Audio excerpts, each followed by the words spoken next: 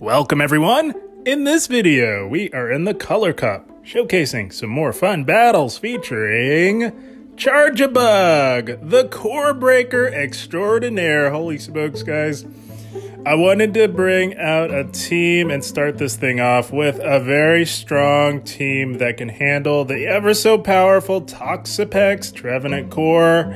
And we landed on Charjabug. We will be leading with Charjabug as it has solid play on just about everything in the lead. And also on this team, speaking of Toxapex, we are running it on the safe swap with this sort of anti-meta counter team.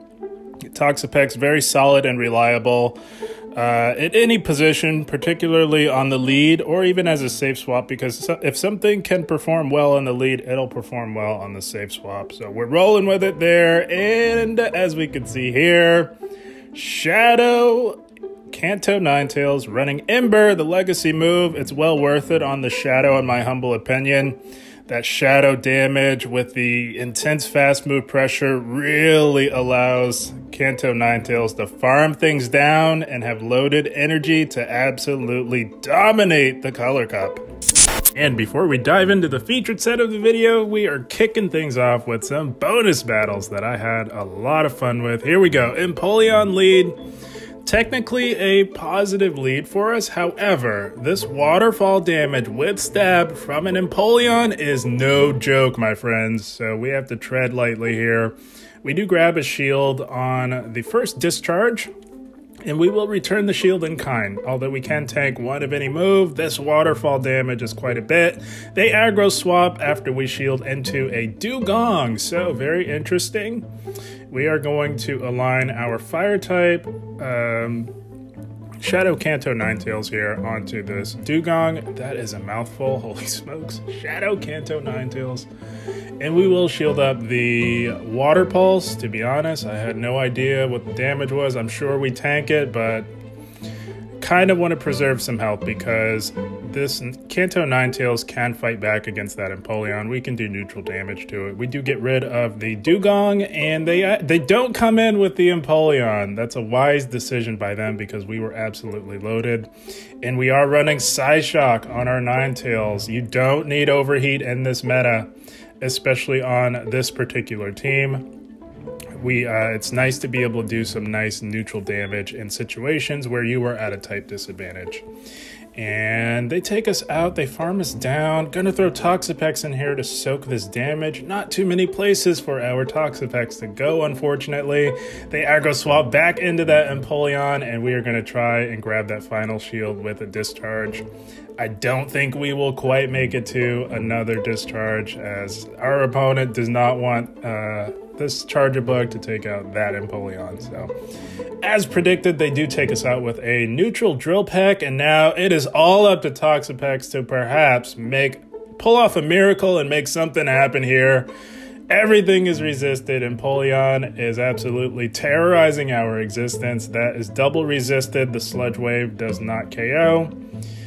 But we are super tanky, and we definitely live a Drill Peck, even from a Pokemon that hits as hard as Empoleon. So now we have to farm this thing down. We farm down, and we are just a few poison jabs off from the Sludge Wave. The question is, does this KO? Alomomola is super tanky. It doesn't quite KO, but one poison jab does the trick. Holy smokes. That one got a little sweaty, and a lot of these battles were super sweaty. Unnecessarily so, in my humble opinion, but good game, well played. Oh, Charjabug was absolutely loving these Toxapex leads. And speaking of, looky what we have here, my friends, a Toxapex lead. This is why we are running this team right now in this meta. Charjabug does quite well against a Toxapex lead. You will have to shield a Sludge Wave or catch it on your own Toxapex.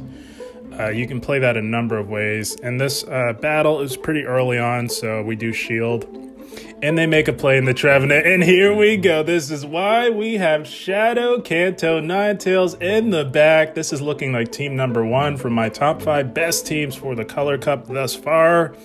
And in case you've been under a rock and you are unfamiliar, team number 1 features Toxapex on the lead with Trevenant on the safe swap and Tropius in the back. Now, since the Color Cup has dropped, there have been a number of variations on team number 1.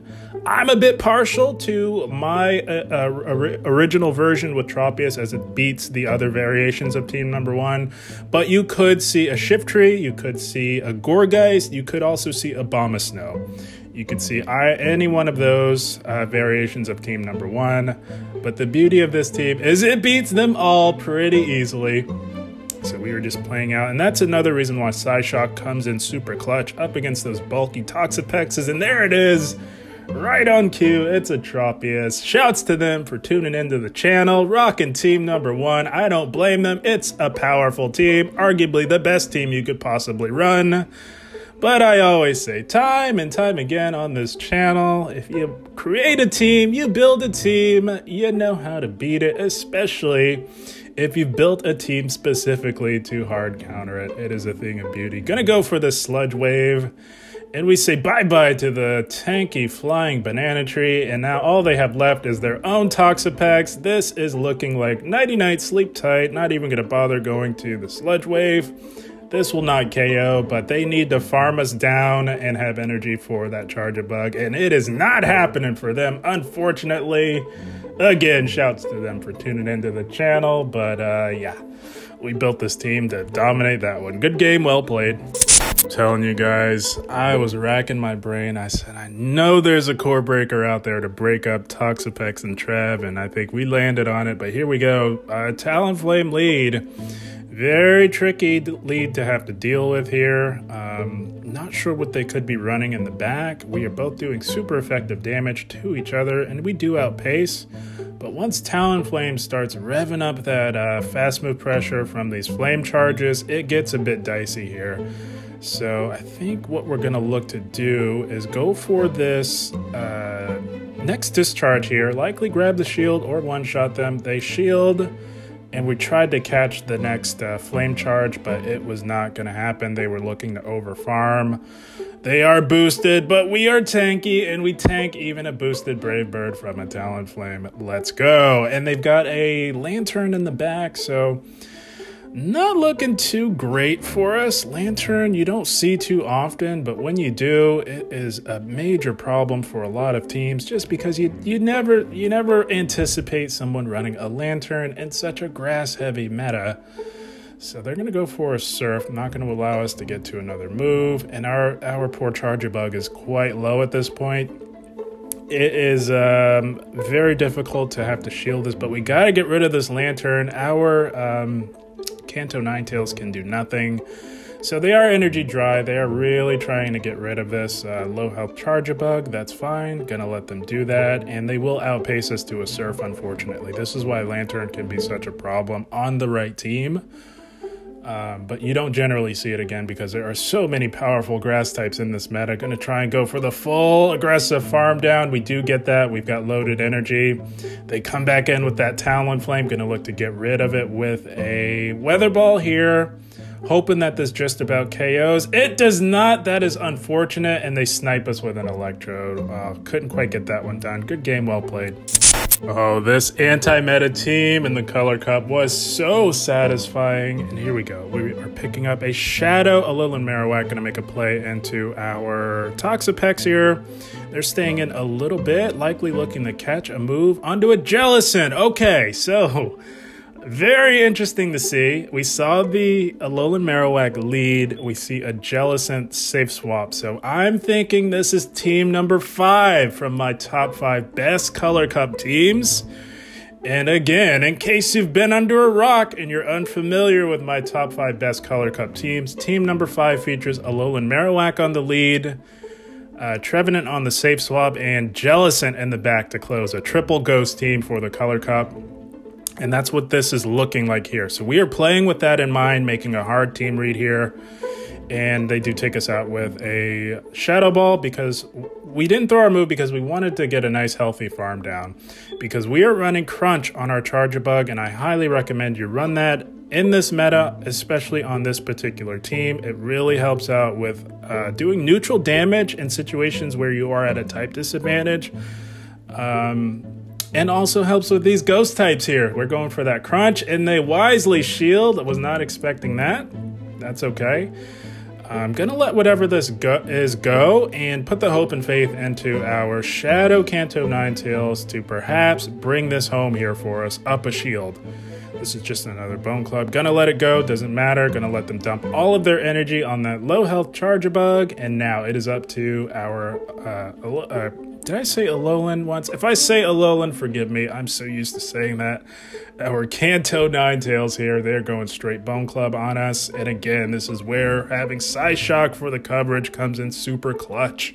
You don't need Overheat. I know it's so satisfying one-shotting steel types with Overheat, but you don't need it. Sometimes you have to be a little bit practical, guys, and they're just trying like heck. So by now, I'm fully reading that there's a Trevenant in the back. Gonna go for this Weather Ball. It is neutral, but we are Shadow, and it does KO, and bring it out. There it is. It is team number 5 confirmed, and because we were ahead by 1 Ember, we will outpace to this Weather Ball. We get to this Weather Ball, and we are saying bye-bye to the Trevenant. And just like that, our Shadow Kanto Ninetales has closed the game for us. You'll love to see it. Good game, well played. Had a blast with those bonus battles, and we now move into the featured set of the video. And looky what we have here. Yet again, another Toxapex lead. You absolutely love to see it if you run this team. So again, I started catching on and started catching the move onto my own Toxapex as the sets started to wind down a bit. But here we do end up shielding. So again, you can play it either way. You can either shield the first move or catch it on your own. And there it is, the Trevenant safe swap. And now it is time to unleash our Kanto Ninetales onto this Trevenant. The way you play a Trevenant safe swap is you shield once and farm down. That's another reason why it might be a great idea for you to catch the move onto your own Toxapex, because you can save a shield. You don't have to go down 2 shields that early on, but it's fine. And again, this is why we are running Psyshock, to be able to fight back once they come back in with the Toxapex. And because we put in so much work, we are able to get to yet another Psyshock, and we are pressuring shields from the tankiest Pokemon in the meta. You love to see it, and they do let that go. And there, this is the Abomasnow variation. This is one that I've been seeing quite a bit of as well. Again, you can see the original version with Tropius in the back. You can see it with a Gourgeist. You could also see it with a Shiftry. This is the Abomasnow variation. And like I said, this team dominates all variations of team number 1, and they quickly realized it was lights out. They do top left. Good game, well played. Oh, this Charjabug team just could not stop winning, guys. It was insane, especially when you keep encountering these Toxapex leads. Look, oh my goodness, it was a thing of beauty. So here they try to catch, and we intentionally throw this crunch to chip the Trevenant, and now what we'll look to do is actually come in with our Toxapex and look to farm down. We're fully reading that there is a second grass type in the back. We have seen this team a number of times by now, and it plays out the exact same way every time. The Toxapex Trevenant core just cannot beat this team. It is impossible. I woke up with a goal in mind. That was to create a Kryptonite team for the most powerful core in this meta. And that's what we have achieved here, I should say. And we go for that Sludge Wave, and now we just trade Sludge Waves on each other until one is gone. It looks like ours will be the one that goes down first because they are at a health advantage, but it doesn't matter. We're just going to look to chip as much as possible and maybe see if we can even grab a shield in the process, but I highly doubt it because Toxapex is the tank on this particular team. And now we can basically shield once and maybe farm down at this point. I'm reading that there's definitely a second grass type in the back. That's a good shield there. That was a big Sludge Wave, and there it is. So I think we've seen all variations thus far. This is the Shiftry variation, and like I said, it does not matter what their second grass type is. When you run this team, you run right through it, and that Shiftry goes down quicker than you can blink your eyes, and they top left. Oh, I'm telling you, the wins were coming in so fast. Good game, well played. Oh, I thoroughly enjoyed this team for reasons like this, guys. We got a Charizard lead. Kind of tricky. I would say a better lead than Talonflame, especially in its shadow form, because it's quite a bit squishier. Charizard's already squishy as it is. You tack on that shadow bonus, and it's even squishier. So you are almost guaranteed a shield. And we look to catch their move onto our Toxapex here. They were looking to bait us. That's fine. That works too. And now, because we know that they were trying to bait Shadow Charizard, the damage is just insane. We will shield, even though it is thoroughly resisted. You never know when that HP could come in handy. It won't quite come in handy in the mirror, especially when they have a little bit of a health advantage, but it's fine. We are just going to trade Sludge Waves back and forth until one is gone. And as per usual, ours will be the first one to go down, as they did come in with the health advantage, but that's fine. We drew out the hard counter to our Shadow Kanto Ninetales. That's what we wanted to do. Because if you can get the Toxapex out onto the field and onto your Charjabug, your Kanto Ninetales should do quite well up against what they have remaining. And this is almost as bad as the Umbreon mirror or the Mandibuzz mirror or the Bastiodon mirror. I don't know which one's worse, but this one drags. So we do aggressive swap back into our own Charjabug just to try and get ahead on energy. We know that they have that Charizard remaining, and there they have a Trevenant. So I'm telling you guys, if they have a Trevenant and a Toxapex on their team, they will not beat this team. I'm telling you. And this is, again, why we run Crunch. You definitely want Crunch on this specific team. And I would just say overall, in general, I don't think X-Scissor is the way to go. They do take us out, and now it is just about Nighty-Night Sleep Tight. We delete the Trevenant, and the Toxapex is hanging on by a thread. Just going to overload as much as we can here and look to CMP tie them here. They are tanky, but even resisted, this should just about KO. And we grab a shield. That is amazing. So now we can basically farm this thing down with our resisted embers and have loaded energy for that Charizard that is still lurking in the back. They aggressive swap back in, making it a lot easier for us. We do get to this Weather Ball. It is resisted, but it'll allow us to say bye-bye, and it is looking like lights out for them, I'm telling you. They have a Toxapex and a Trevenant on their team. Their chances are drastically reduced at winning against this one. Good game, well played. I think in terms of core breaking the meta, we struck gold with this one, my friends, but not with a lead like this. Speaking of core breakers, holy smokes, this thing core breaks the entire team. My goodness. The reason why is because they are triple resisting our fast move pressure, but good thing we're running Crunch. Does quite a bit of damage and has that 30% chance to lower their defense. So we have to stay right here, guys. This thing can hit both of our back two Pokemon for super effective damage. So we got to stay right here and just play out the zeros. I don't think we win.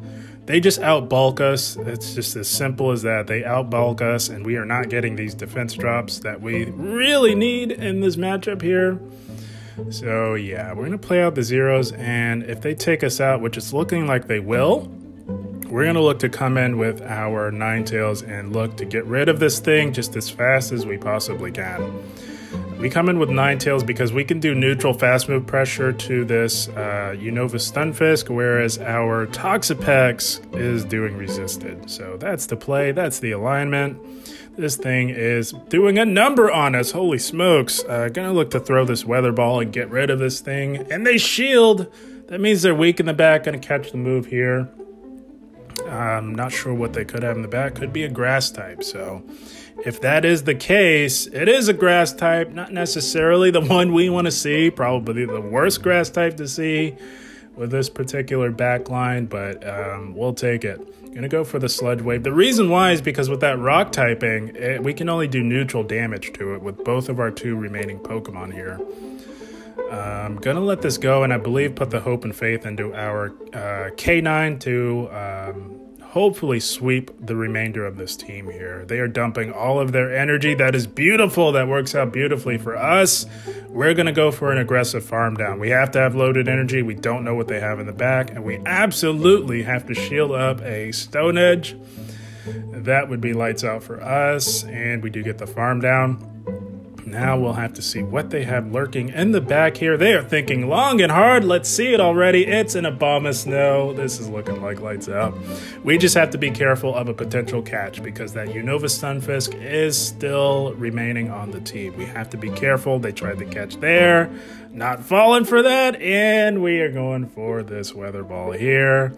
This will KO an entire generations of Abomasnows. We say bye-bye to the Abomasnow. And just like that, K9 has closed the game strong for us yet again. Good game, well played. I'm telling you guys, I would be lying if I said I did not have a very fun time with this team, but not with a lead like that. Gonna come in with our Toxapex, and they meet us with a Bruxish. Holy smokes. This is the brand new Pokemon that has been recently introduced into Pokemon Go. We had a Shiftry lead. We made a play into our Toxapex, and we are counter swapped with a pretty hard counter. This thing runs Confusion, and of course we are a Poison type, but we are tanky and they are not. So we are grabbing a shield with the Sludge Wave. You love to see it, and they will farm down. I knew that this thing ran Psychic Fangs. I wasn't sure what the second could be. I believe it can run Crunch as well. It doesn't matter. We're going to tank whatever it is. We just really want to get rid of this thing. And now, because they lowered our defense, these Confusions are absolutely chunking. I don't anticipate they will burn their final shield, so we are just going to look to say bye-bye to the Bruxish. Holy smokes. They come back in with the Shiftry. That's a nightmare for our Charjabug. We come in with our K9, and they meet us with a Walrein. So this is looking pretty good. We are up a shield, and we will look to overload as much as we can, because once we take out this Walrein, we want to be as close to a Weather Ball as possible. Not messing around with this Walrein, not playing the guessing game. We are up a shield, gonna expend the shields here. We're going to go for this Weather Ball. It doesn't KO, but that works to our advantage because we can now farm down. We are achieving exactly what we wanted. This could absolutely be an EQ. It is. That is beautiful. We were going to shield either way and farm down, and they do have a move stored, but even in our Shadow form, this is not an opposing Shadow Shiftry. We live it, and we get to the Weather Ball.